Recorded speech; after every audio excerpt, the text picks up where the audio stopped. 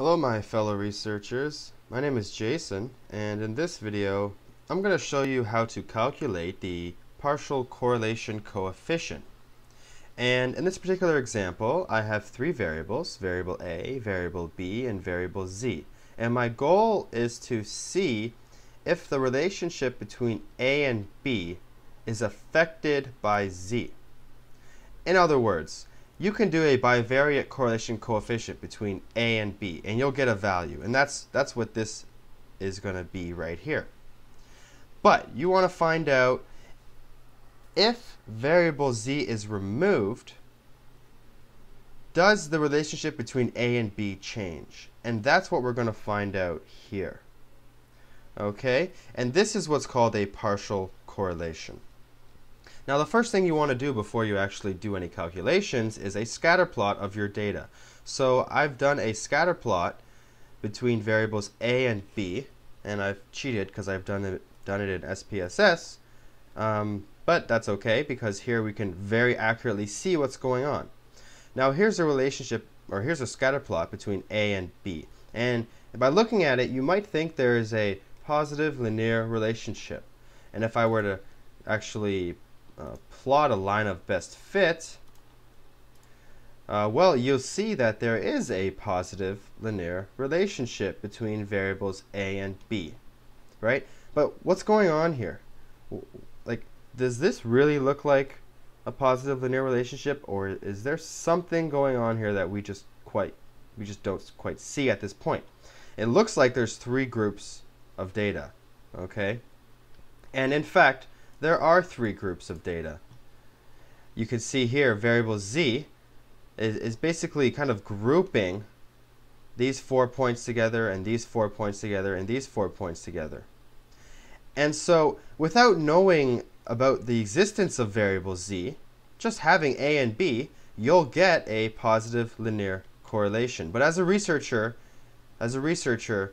you might suspect there is a third variable causing the relationship or affecting the relationship, and your goal is to then measure that variable, that third variable, and then remove it from the correlation to see what happens, to see what we get. Now that's my introduction, and here we are going to start doing the calculations, and I'm not going to talk so much about the theory.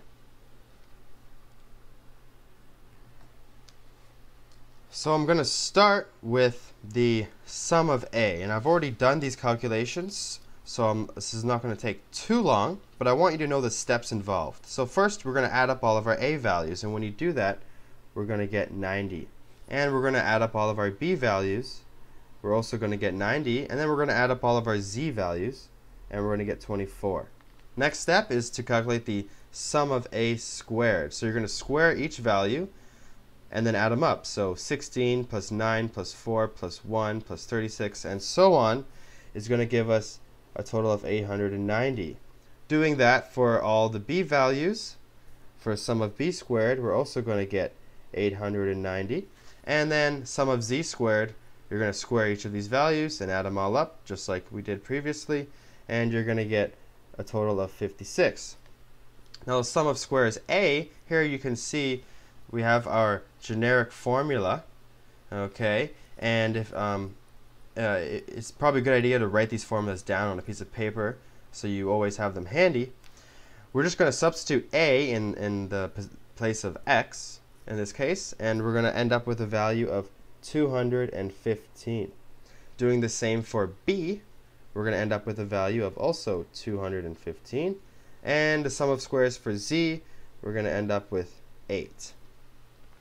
Now I suggest that you pause the video and do these calculations on your own just to make sure that you're getting the same answers as me.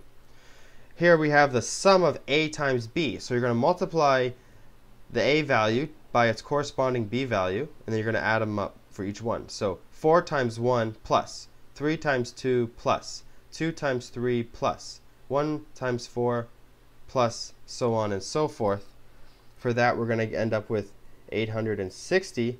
Doing the same between variables B and Z, we will get 220, and then doing the same between variables A and Z, we'll get also 220. Now the sum of products.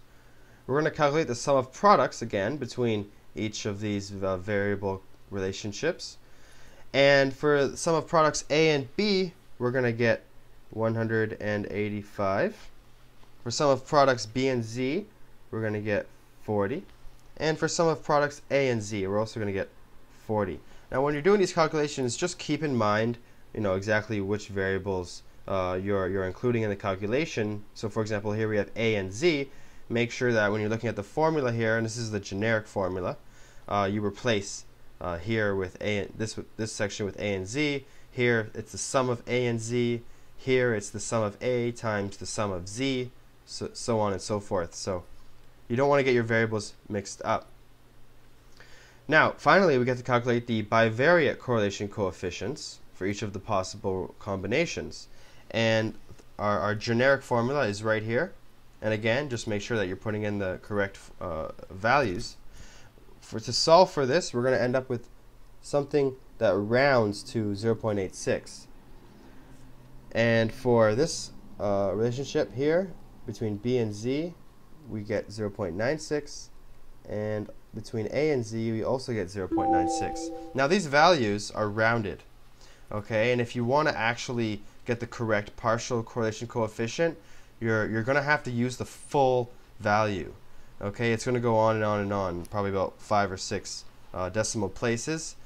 You have to use those values, otherwise you're not going to get the correct partial correlation coefficient. So now we can solve for the partial correlation coefficient, and when you do, you're going to end up, well, you're going to get to a step that looks something like this: negative 0.06976, and it's going to go on as well, dot dot dot. I should put dot dot dot here, okay? And it's going to be divided by, in the denominator, we're also going to have the same value, which is going to equal -1. Okay? So, what do we notice here? We finish off, okay, we finish off with a partial correlation coefficient of -1, but before that, or before we conducted the partial correlation coefficient, we had a value of 0.86, okay? Positive 0.86. And now we have -1. So what's the difference between these two numbers here? Well, let's look at our scatter plot.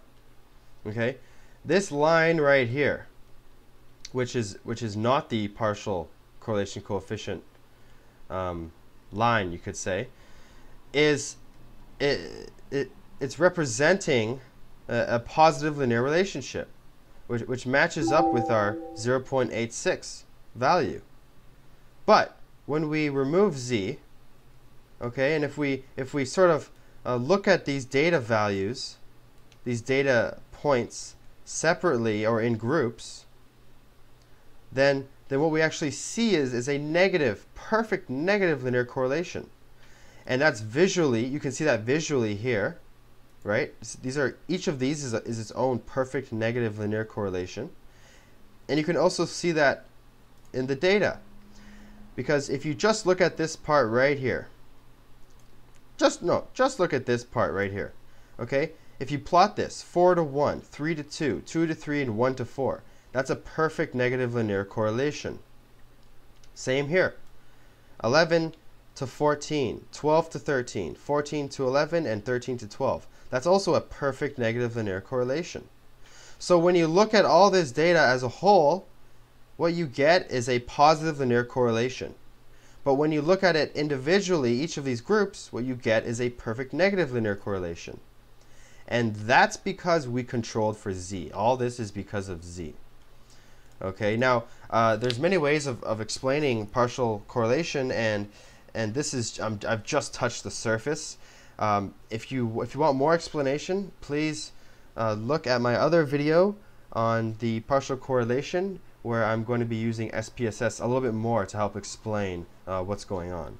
So thank you for watching, and stay tuned for my next video. Cheers!